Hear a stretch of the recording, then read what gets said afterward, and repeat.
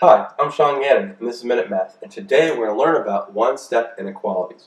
And we're going to solve each inequality and graph its solution.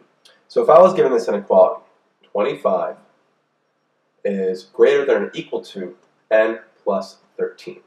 Okay? Well, my first step is I need to isolate the n. So I'm going to subtract a 13 to both sides.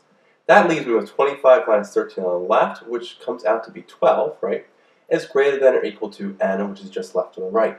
Now I'm going to rewrite this to have n come first because that looks nice and neat. So we have n here. We need to flip the inequality when we do that. So now instead of greater than or equal to, it's less than or equal to, and the 12 now is on the right.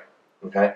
I like to think about it as the pointy side stays with the n, and the open side stays with the 12. Okay?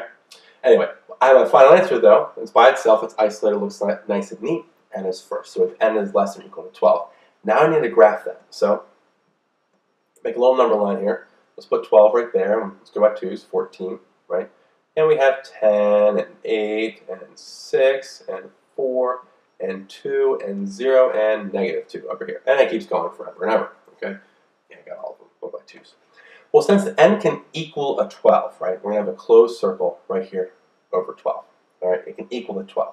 Then n is also less than that 12. So I want to put in a line that goes to the left. All the values that are less than 12. Okay? So now I have a graph. That graph matches my inequality, which is n is less than or equal to 12. So let's recap. We were given, 25 is greater than or equal to n plus 13. I subtracted the 13 on both sides, leave me with 25 minus 13 meaning 12 on the left, and it's greater than or equal to n. Now I rewrote this, I have n come first, right?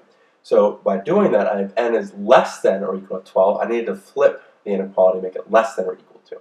I then graphed it. I put a closed circle at 12 because n is equal to 12, and I drew my arrow to the left because we said n is less than 12.